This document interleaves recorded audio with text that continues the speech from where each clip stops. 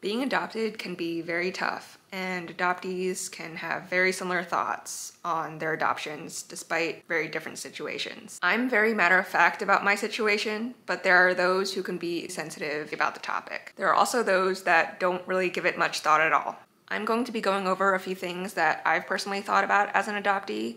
So if you are also an adoptee going on your adoption discovery journey, also remember that this is my personal experience and does not reflect on adoptees as a whole. As I said before, I'm personally not too bothered by my adoption. I'm kind of very matter-of-fact about it. It's like, this is my situation, there's nothing I can do about it, so there's no really reason to worry about it. That doesn't mean I haven't had some thoughts about it occasionally. One of the things that I think has been very traumatic for me is the fact that I was abandoned a few days after I was born. Not really sure the exact date because they kind of guessed my age. I'm not really sure how this has affected me, but I think it definitely has. I just don't really know how exactly. They kind of just like abandoned me and they left no information or anything. So now as an adult, this means I can't get answers to questions that I am now having. And I have to guess a lot about what their situation might have been based off of the one-child policy, which is very general, and I kind of want to know their personal situation.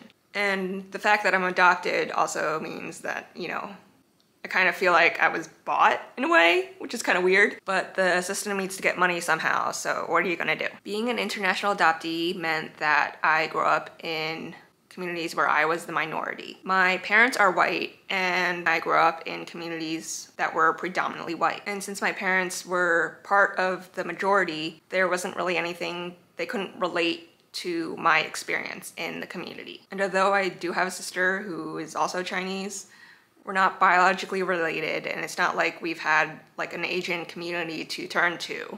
I also sometimes feel like I don't really belong in my family because basically everyone else is related to each other. There are extended family members that live kind of far away from us and I've like never met, I don't think. They're kind of like, oh, your uncle or your cousin, and I'm just like, I don't know these people. The only thing that's really connecting us is a piece of paper that say I'm your kid and you're the ones related to them.